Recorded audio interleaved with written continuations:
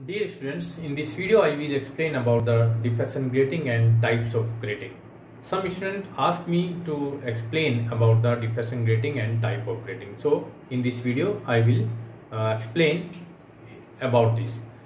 Diffraction grating is an arrangement which consisting parallel closed straight lines, and the separation between two lines is known as grating element. And we have basically four types of grating.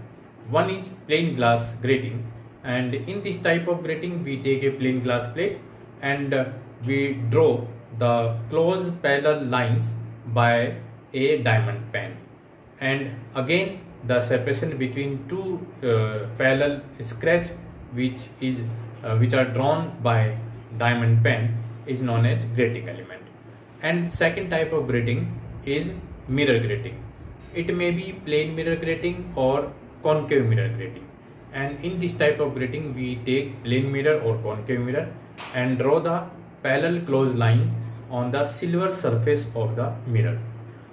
Since these type of gratings are quite expensive, so we take the photographic reproduction of these gratings.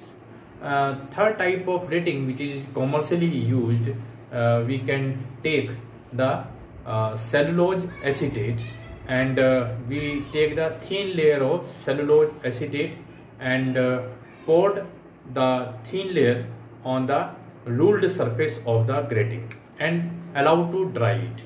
And after stripped off, the membrane, the thin film of cellulose acetate is mounting on in between the two plain glass surface. This is the third type of grating, and this type of grating is commercially used. And fourth type of grating is holographic grating, and it is nowadays it is generally we are using.